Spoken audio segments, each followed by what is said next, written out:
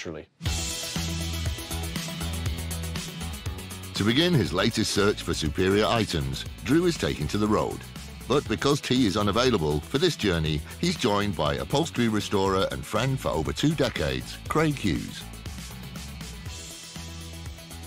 So tea being off, I thought it'd be the ideal time to bring you out on the road with me. Yay! Driving the van, eating chips. It's brilliant, it's good for you. Yeah, healthy diet. Healthy diet, that healthy diet. You're with me now, don't you dare. It's curry and cake all the way. Yay! But bringing you along, you'll have to do what tea does, you know. What's that, insult you? Little. Oh. Very, very little. Oh, I'm sure I can manage that. Yeah, T had 40 years practicing, taking the mick out of me. Now he does it for his living. The boys are travelling over 100 miles to Bakewell in Derbyshire's Peak District, where Drew's arranged a visit to an up-and-coming dealer known for sourcing fine antiques from the UK and beyond. Right then, you're in for a treat today. We're in Bakewell. Oh. Beautifulness. Lovely. Right? And we're off to see a guy called Thibaut, and he's a young dealer, and he's based in a big old country house and its outbuildings. He's got a good look, he's got a very good reputation. So he's a new dealer that I've not met, new setup, fresh eyes on the job. So when we get to Bakewell then, are we having a Bakewell pudding or tart? Well, you bet your bottom dollar we are. Hey! I tell you, we're not just having one, we're having as many as we can fit in.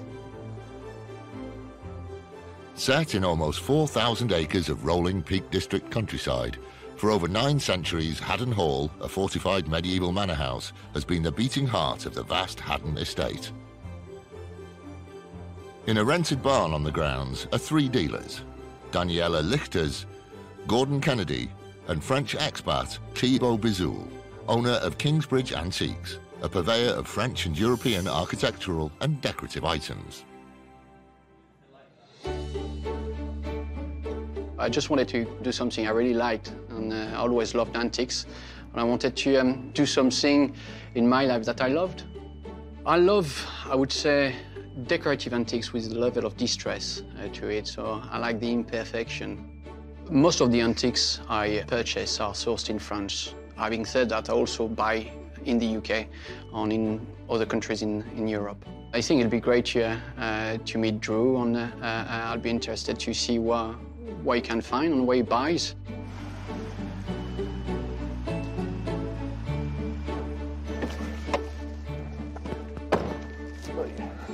Hello. How you doing? Hi, how are you doing? You all right? Drew, how you doing, mate? All right? Good to meet you. Thibaut. Hi, Craig. Good to meet you, Craig. Cool. Right, so let's Come get on stuck in. Yeah? Let's have a look what you got. Looks good. So how have you ended up here, then? I'm based in Matlock, just 10 minutes down the road. OK. So... That's not a Matlock accent. It is not. No. Where have you come from, then? I was born in France, in Nantes, at the end of the Loire Valley. OK. Despite the accent, I've been here for 20 years, though, Drew. Really? Yeah, I know. It's not wearing off, is it? No. Oh. yeah, no. So you've got a real good mix. There's a bit of folk. Well, there's a lot of folky stuff in here. Yes, so we've got Swedish, French. Is this open to the public? It's trade only here. Trade only? Yeah, All yeah, right, OK. yeah.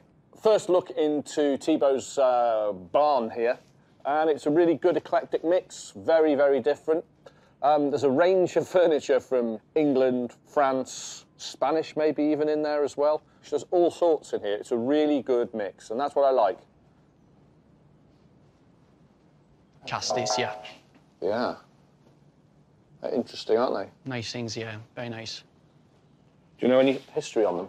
Yeah, so they're coming from a motoring museum in Scotland. Yeah.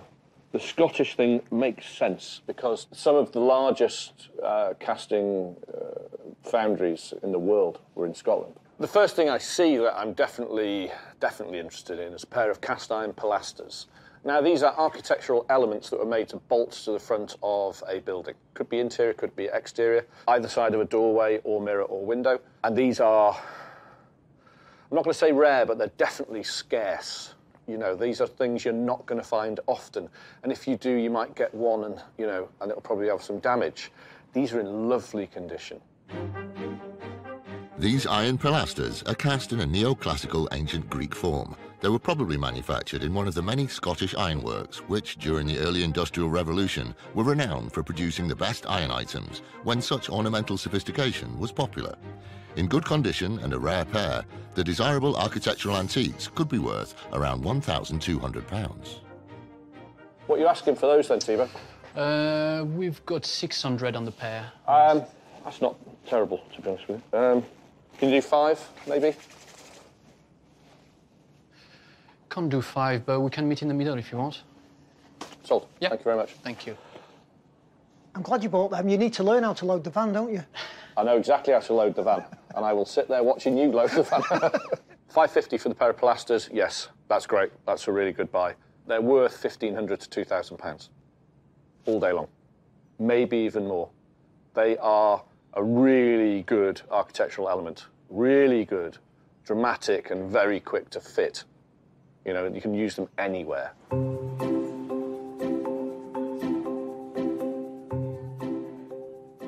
Old man? Grumpy old man? Yeah. Perfect. You like grumpy old Yeah. man? What's on see? 200 on that. Yes, Yeah. that I will. Yeah. That will, yeah. Marvellous. Doing well. Good. This is good. Good. Why do I buy busts of unattractive older men? It makes me feel better. That's all. Because they're uglier than me, that makes me look good in the room. Bosh, everyone's a winner. What about your big, fat, ugly bust there? You know, I've got a bit of a thing for big, fat ugly blokes. So this one's plaster, probably. Actually, get 220 on that. It's a mes enfant, un mes enfant. Yeah, so he probably did a couple of them on gift for his kids. So. So for my children. Yeah, that's right. Was it 200? It was 220, but it can be 200. Okay. Marvellous. I just cannot say no to ugly old bloke busts. I just love them. There's just something about them. And what I like to do is buy as many as I can and then put them in big lines in the shop. I think they look great like that, and they sell better like that too. Can you tell me about these? Yeah, I bought these at an auction some time ago. They've been sitting at home for some time. There were 8 of them. Yeah. I could only get my hands on 2 of them, and they're from Oxfordshire. So they would have been in a shop. Yeah. To showcase their skills and see what sort of ornament they could make. There was 2. Let's call them plaster manufacturer casting display boards. They haven't got a great deal of age to them, to be honest with you. They're about 20 or 30 years old, I think, looking at them, if that, okay? But they look great. Showcasing very fine craftsmanship, this pair of sample boards feature swirling Rococo and neoclassical examples of ornamental plaster castings. While the boards are relatively new, the castings themselves could be much older. Featuring bulls, foxes and other animals, they could be worth around £1,500. What are you asking for them? On these, I've got 350 each on these. Do 500 the pair? I can't do 500 on that.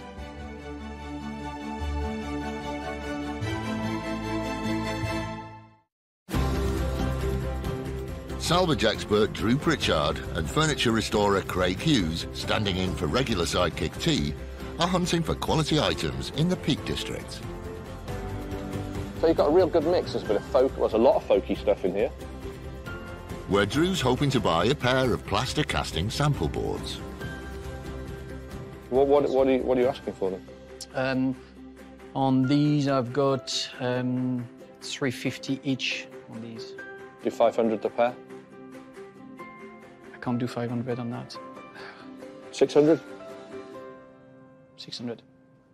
Marvellous. I think they're a good thing. They're very, very decorative. They're very, very good things, aren't they?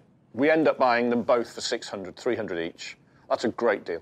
I could sell them, just flip them quickly and make a couple of £100, but I'd rather just push them to the next level. So what I'm going to do to them is just aggrandise them a little bit more. So basically, put a nice frame around them, paint the back of them, put some nice hooks on this, and just make them very, very usable for an interior designer.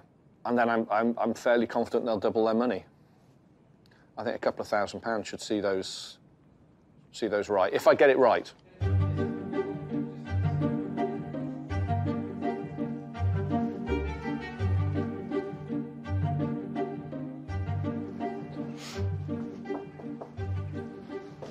A carved wood.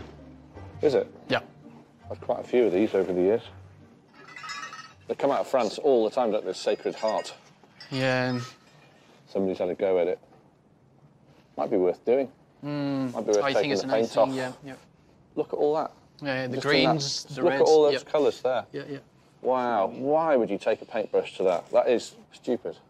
This statue has a lot going for it. The height is really good, just under life size, I'd say. Carved in timber, was originally polychromed and gilt decoration to the whole. You can see little bits of it poking through. And then somebody, for some reason that I cannot fathom, has painted it over in horrible white paint. Just don't do it. Just, if you see original decoration, leave it alone. This turn of the 20th century French Sacred Heart carved wooden Jesus was originally decorated in multicoloured paint, augmented with a shimmering gilt finish. Stripped back to its original hues, the life-sized religious relic could be worth around £1,500. Yeah, so we've got 750 on that. I just don't know, I'm not unsure about the paint, just getting all that. I can get it off, it's a lot of work. 650. Marvellous. 2 days' work from Gavin, very gently on certain areas of it, and we could see more of £1,000 profit in it if we get it right. But it might take more than a couple of days. I always underestimate those things. It's probably going to take more like a week's work. So I'm going to put another few £100 into that thing. Then I'm going to have to see that money again. But I think it'll make it much more desirable. OK, right, I think we're done. Van? Yep. You get everything loaded up? OK.